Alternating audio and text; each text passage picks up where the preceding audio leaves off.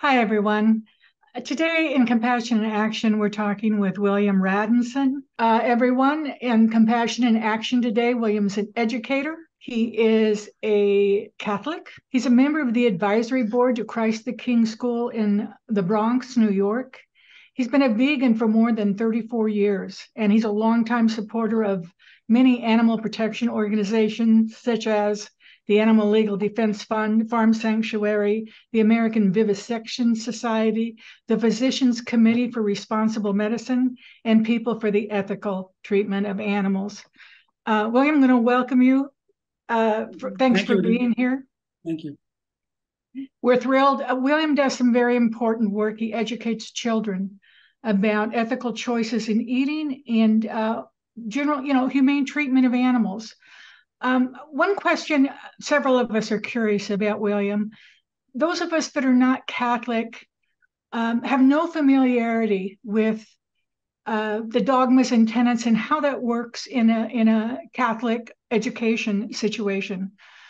How did you introduce this sometimes controversial topic into your teaching curriculum? Okay, so let me just make sure that I characterize this as best as I can. Um, this all started in about the fall of 2019. I had been on the advisory board since 2017, and in a conversation with the principal, Stephen Ayuso, he told me that there was a teacher that was really interested in teaching about kindness to animals. And I said, well, I'm involved with a lot of animal rights organizations, protection organizations. I support them, and I can get you some material. So I proceeded to get some material from Teach Kind, from PETA's Teach Kind program. And the teacher started teaching about compassion to animals in a religion class. And so that gave me the idea. I said, well, that's not too far. I can probably do something here. So I started developing a prototype. Basically, I took each grade from kindergarten to eighth and picked a month during the year and essentially tried to match the religion pacing guide of the New York City Archdiocese, which is based on Sadler, and with basically things that I was aware of humane education. I haven't been involved with animal rights organizations, animal protection organizations, and started to marry them and say, the Catholic social teaching, which I was a little bit familiar with, actually allows me the room to do this. So that's how I started. That's how the initial prototype guide started.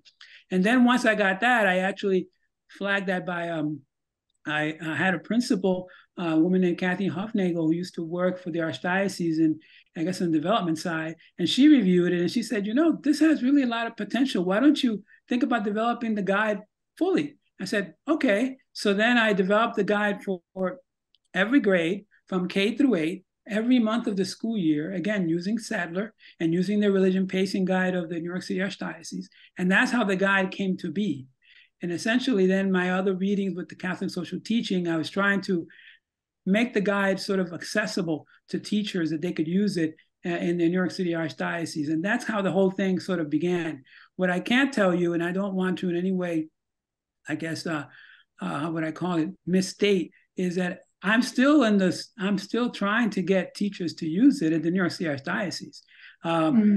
The head of religion curriculum in the Archdiocese has actually told me that, and she wrote to me in an email, that this guide can be used as optional curriculum. So now what I'm doing is I'm actually sending emails to each of the principals of the New York City Archdiocese, of schools K through 8.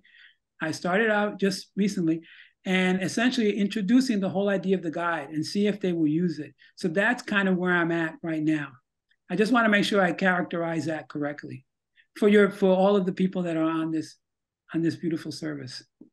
Well, I love that you're pushing that work forward. It is some of the most important work I think we can do to help animals is to teach children a different viewpoint. I can't imagine how it would have affected my life if I had received that message in school when I was young.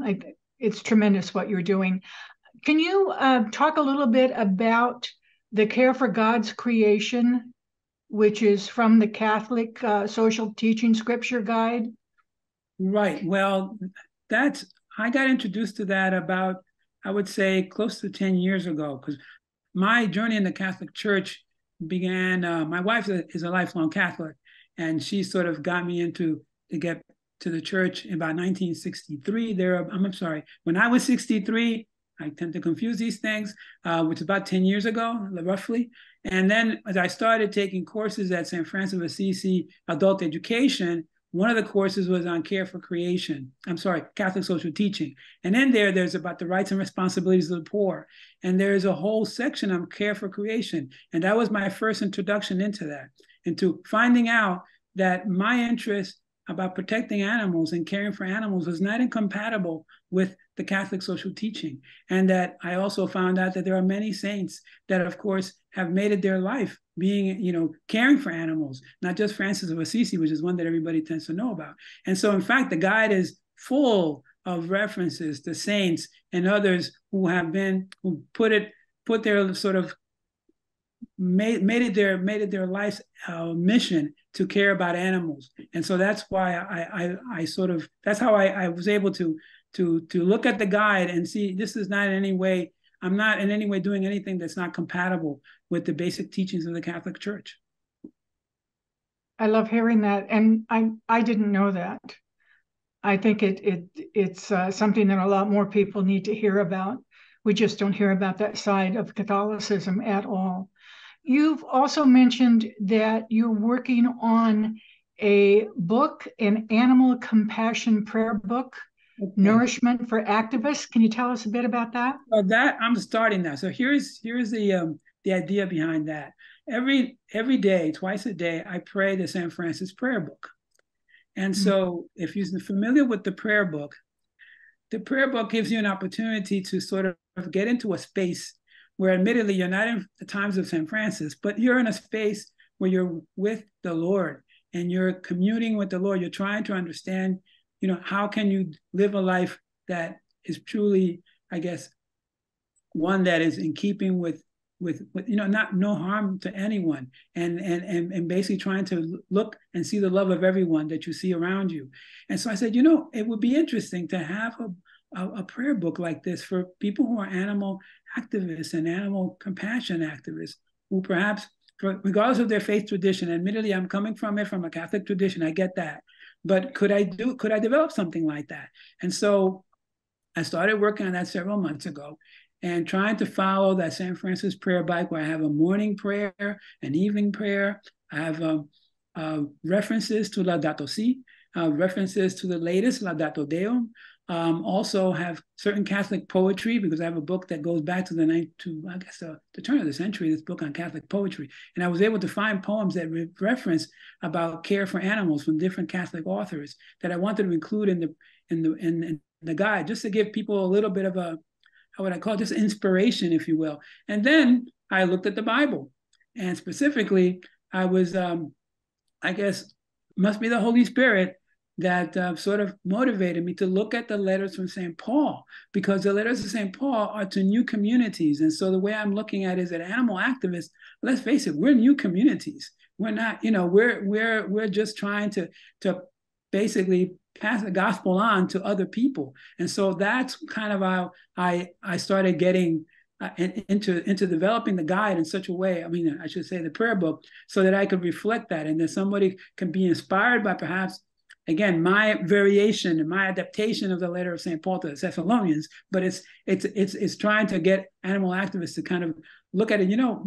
My life is there's a transcending thing to my life, and this is part of it. And so that's the idea behind the prayer book. I'm still editing it. My wife is she's a really good editor. So she's the one who's looking at it right now to make sure that it's ready for prime time. It's not yet. Well, let us know. We're looking forward to seeing it when you publish it, and it's much needed. Activists need all the comfort they can get. One quick question before we end. What is the one thing each of us can do today after we leave here to make the world a more compassionate place? That's a tall order. That's a tall order. When I thought about your question initially, I think it's all about the children. I think we have to work with them. They're the only ones that can save us from, let's face it, we're on a path to climate catastrophe, the way it's going in this world.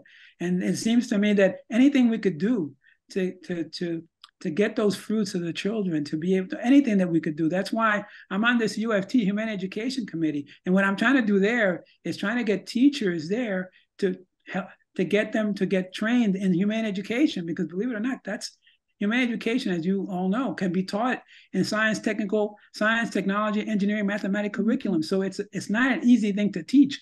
But meanwhile, you got to get people trained. So I'm looking for any opportunities, frankly, to help the children, because I worry about them. My best friends just recently had his daughter was born August 25th. Her name is Anne. And I thought of myself, what world are we leaving for Anne? I mean, for God's sake, what are we doing? What can we do better for Anne? Yeah.